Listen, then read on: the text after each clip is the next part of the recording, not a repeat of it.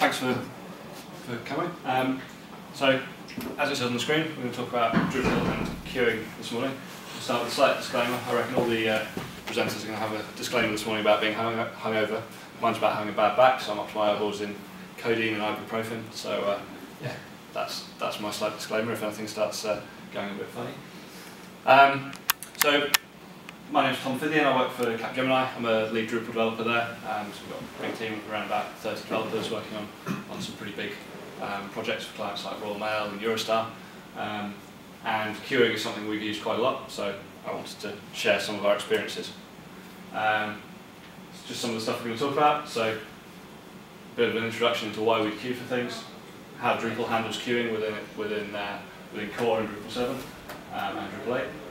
Going beyond core and how Contrib has been used to extend what the queue API does. Look at some of the gotchas in implementing queues, and then chance for any questions. And I'll let you go and get a coffee. So everyone hates being stuck in a queue, me included. Stuck at the supermarket, stuck at the post office, stuck waiting to buy your iPhone. But if all those places didn't have queues, then you'd get everyone trying to get there all at the same time and getting stuck in the doors. So this was quite a good quote I found when I was looking at putting these slides together. So queues will form when processes with variability are loaded to high levels of utilization without any constraints. So thinking about this in terms of your web traffic, can you predict when your peaks are going to come in your web traffic? Are you going to plan to meet that peak all the time and have zero overhead? If you think about, say, a cafe's got a choice. It can either hire loads and loads of staff to work at the peaks of the day, have loads of people there at 9 AM, at lunchtime, and at the end of the day. They can shut the doors and not let anyone else in, so they can serve all the staff, or they can have a bit of a queue. For a cafe, that's a bad thing, but for a web server, that's probably a good thing, so we can satisfy all our requests. So on a web server, something is going to queue somewhere, whether you like it or not. So as a web server incurs increased load, if you're not queuing anything anywhere in your application, then Apache, for example, is going to start queuing threads as threads take longer and longer to process. Those requests are going to build up, you're going to hit your Apache timeouts, and then they'll be dropped. So whether you see it and manage it in Drupal or not, traffic's going to get managed and queued, for better or worse. It's going to deal with it, just not always in the way that you expect. So again, maybe you're talking to your database, you've got a long-running query, it's locking a table, database queries are going to be queued up behind that. You might then lose your MySQL connection, and so everything starts failing. But MySQL is doing its best to queue. So do you want to be in control? Do you want to make sure that the queue that forms is one that you can manage, one that you know what's in it, and one that you know how often you're going to process? Or do you want an uncontrollable one, like an Apache queue, which you can't really do anything about, certainly not from within the Drupal stack?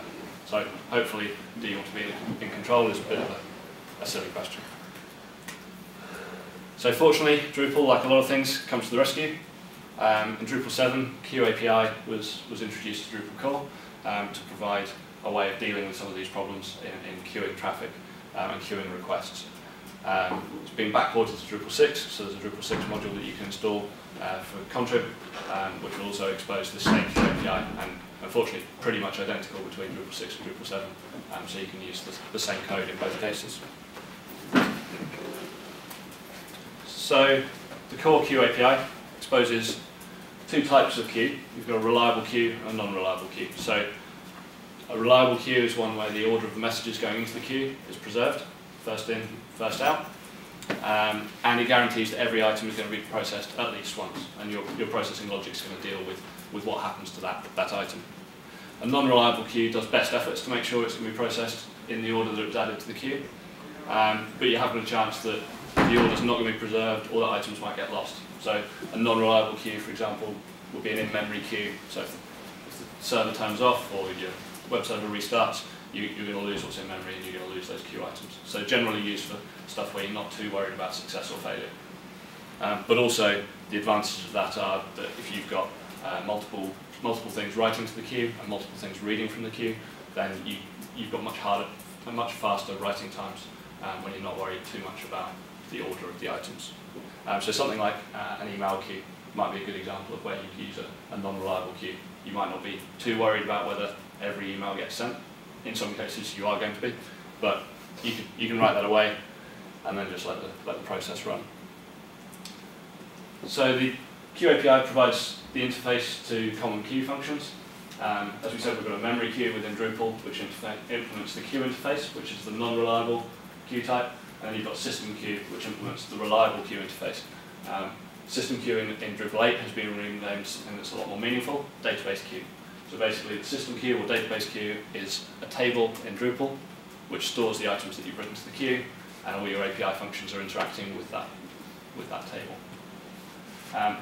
In Drupal 7 and Drupal 8, it's worth pointing out that the batch API uses queuing to manage its items. So it uses the system queue, database queue to store what you've added to the batch, and then batch API is iterating through that. So a lot of the code we're seeing here is fairly similar to what batch API is doing under the hood if you've used that in the past.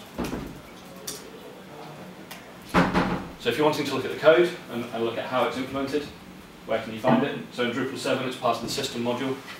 So you can look in modules system.queue.inc, and that's got all the queue methods there. And that's actually, in that file, you've got all the classes. So you've got the class that exposes the two interfaces, and you've also got the two implementations of that, the system queue and the memory queue.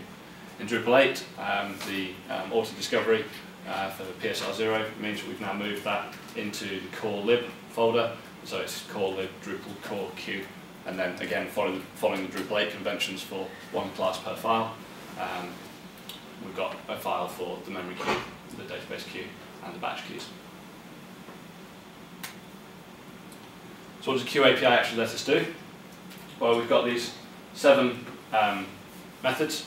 So we can create a queue, which fairly obviously does whatever the implementing class does to create a queue. For a database queue, that's actually nothing. It doesn't actually need to do anything in the database table. All the create queue effectively is a name in a column in the database. But for different queue implementations, create queue will set up in the backend queue system whatever needs to be created to set that up.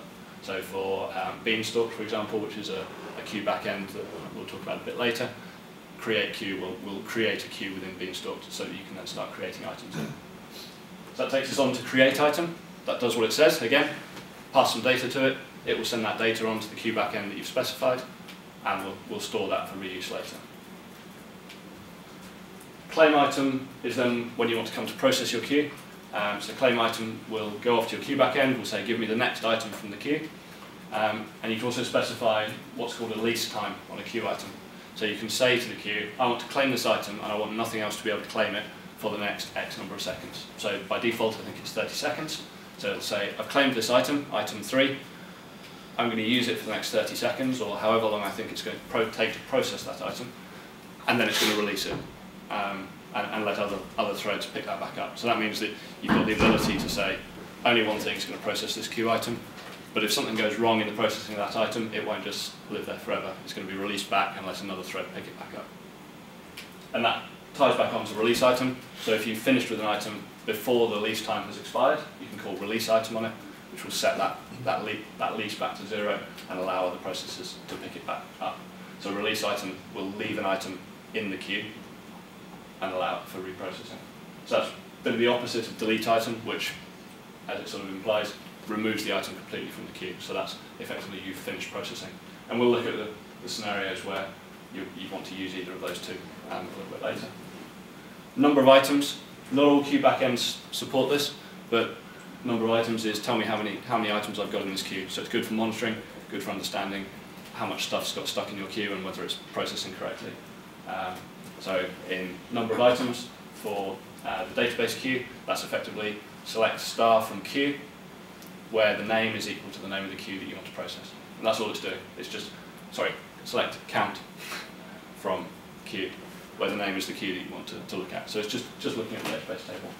Again, different backends will use different reporting means. Delete item we've covered, and delete queue will say delete the queue and delete any items that are in it. Again, that's fairly terminal to whatever you've been processing, but can be useful sometimes. Just to be clear, so claim item is, or release item is basically unclaiming an item, is that? That's right, yep. So you claim it, you do some work on it, maybe, and we'll look at this in a second, we're going to go on and look at some code. So you claim it, you do some stuff on it, maybe you're checking the data that's in there, maybe you're checking whether a remote system's active. If it's not active, you might want to release back to the queue so it can be processed later. If it is active, you're going to send it over there and then delete it from the queue. And we'll look at some code. So fortunately, Code API, hiding away all the back end, makes it really easy to work with the queues and really consistent regardless of what your queue backend is. So for creating a queue, first line here, Drupal queue get, and then the name of the queue. So whatever you want to call your queue, that will go away and construct the queue to make sure it knows what queue class it's calling, and how it's going to interact with it. And then queue create queue will just set up that queue data. Again, like we said, for database queue, that doesn't actually need to do anything. For Beanstalks, it might go away and set up a queue item, a queue structure in Beanstalk.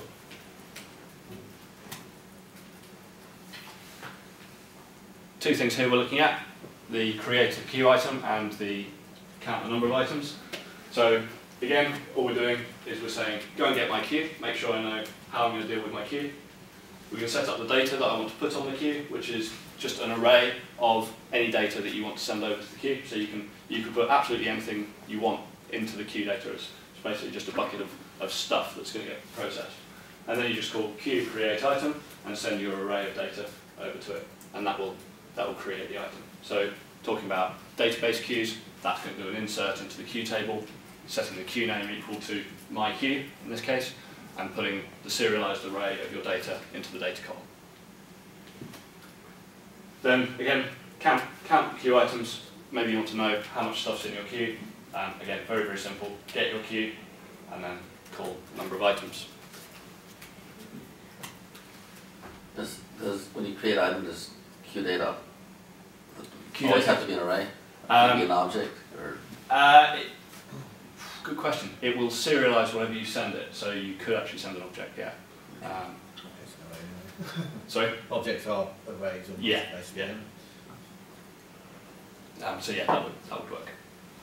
And I think you can actually send it a string, and it will serialize the string and unserialize the string. Okay, so the email body or something like that. But regardless of what we're doing, if we're looking back at the data we sent here, we sent an array of stuff equal to test.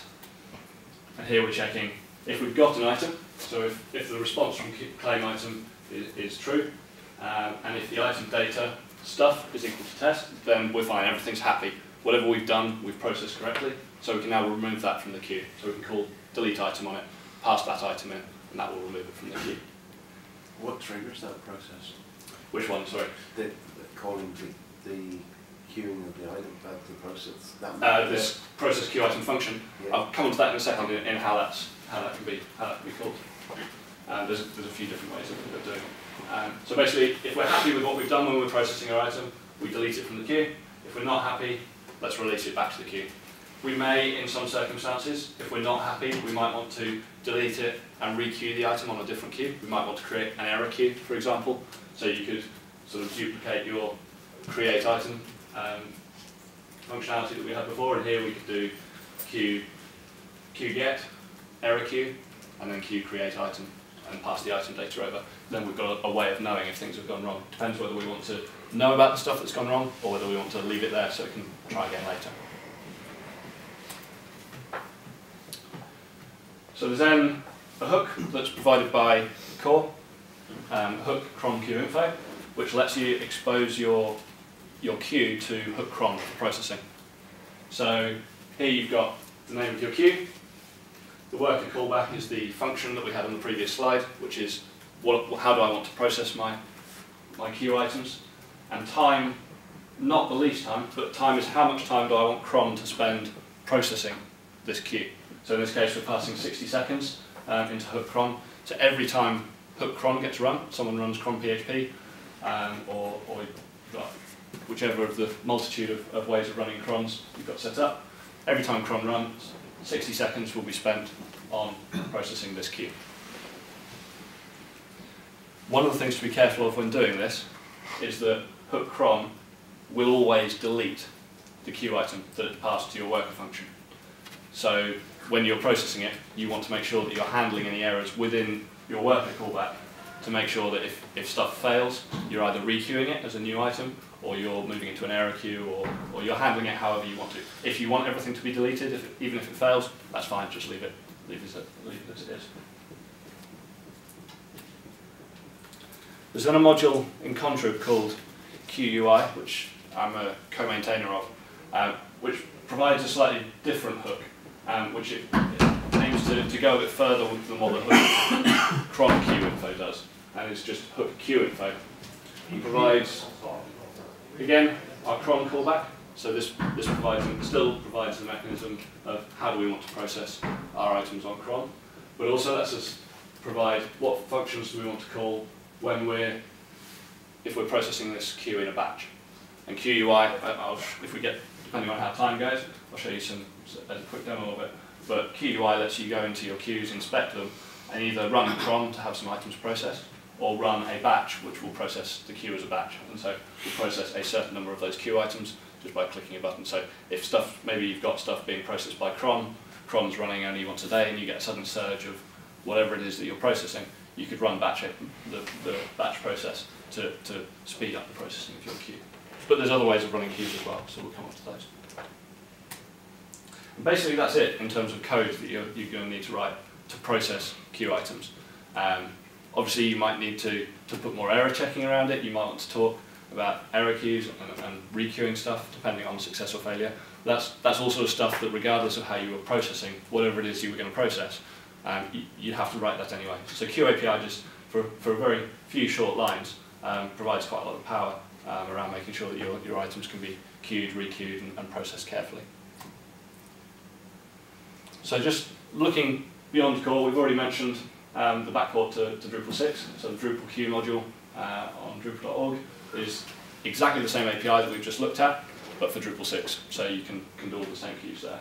I've mentioned QUI, which provides a way for inspecting your queues, looking at the amount of items in them. There's some additions to it coming up that will, for a database queue, will let you actually inspect the items that are in that queue. If you were using a third-party queuing system, then those tools would be provided by whatever queuing system you were using. There's the examples module, which is great for all kinds of examples about what Drupal can do and how to implement it in code. There's a sub-module of examples called QExample, which exposes QAPI, provides a form that lets you play around with adding items to a form, creating new queues, and looking at what happens when you claim an item and requeue items and release items.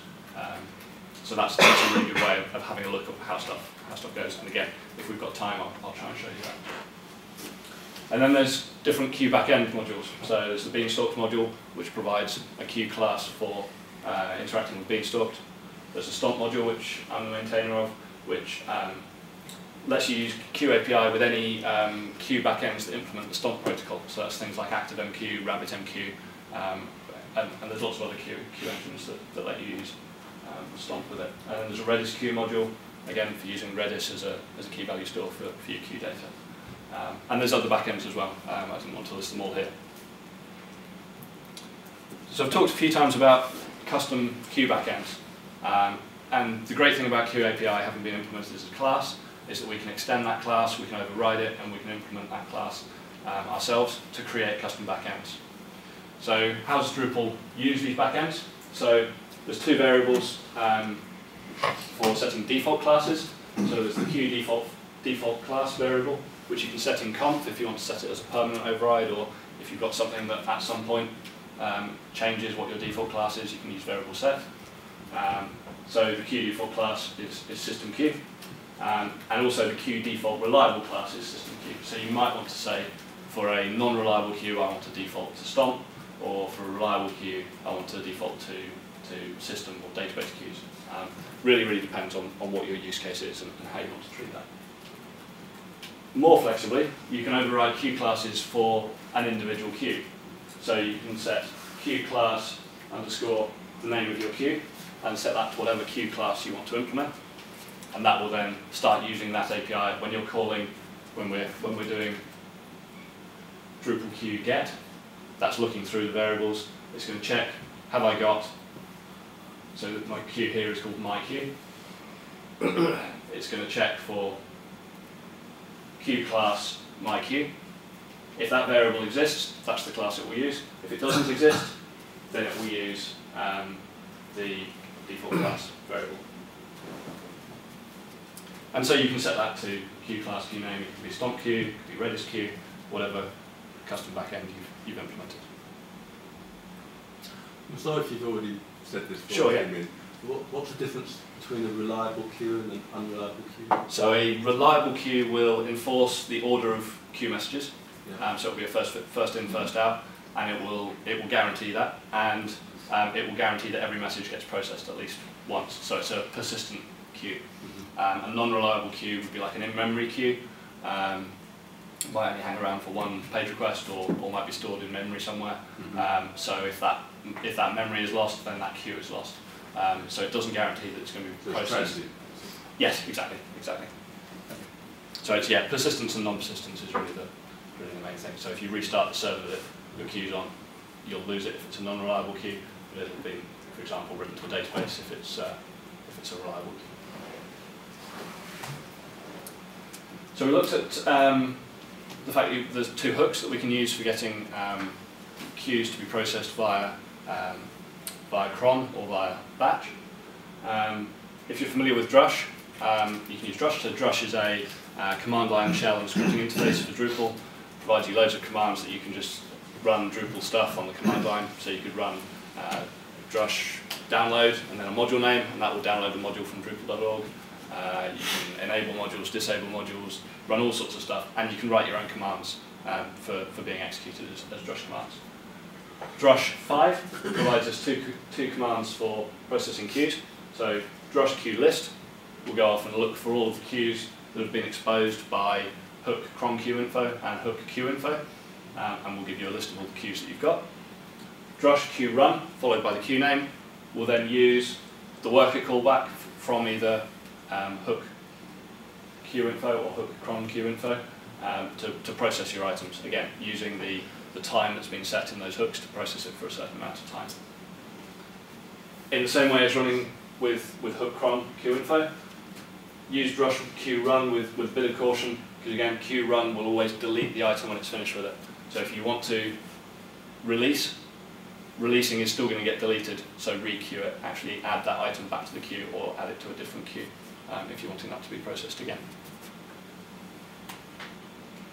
You can also obviously write your own Drush command. So actually a project that I'm on at the moment, rather than using the provided Drush commands for running queues, we've actually written our own command where we can pass in the number of items that we want to be processed by it, how long we want to process it for, what to do on errors, so whether we want it handled or not. So there's a lot of flexibility in exposing your own Drush commands. So what triggers a queue to run when, other than Drush? I mean a cron job, a cron hook, but. So the cron hook will run whenever cron runs. So by using Drush queue run or creating your own queue processing Drush command, you can then run that in, use cron tab or another task scheduling package to run that Drush command regularly. So one of the patterns we use is we've got queues which are managed and run on cron tab. So we've got queues that want to be processed every couple of minutes. We don't want to be running hook cron every couple of minutes because that has its own problems. And actually I really dislike hook cron in general, which I won't go into here because I'll be here all day. But so we have these cron jobs that just on cron tab on Unix, or you could use Windows Task Scheduler if you're using a Windows box. We'll execute that Drush command every 2 minutes, process the 50 items that we tell it to run every 2 minutes, and that way we'll get you through your queue. So it lets you have that bit more granularity about saying, I want to run this queue every 2 minutes. All the other queues can just run on hook cron. So it gives you that flexibility.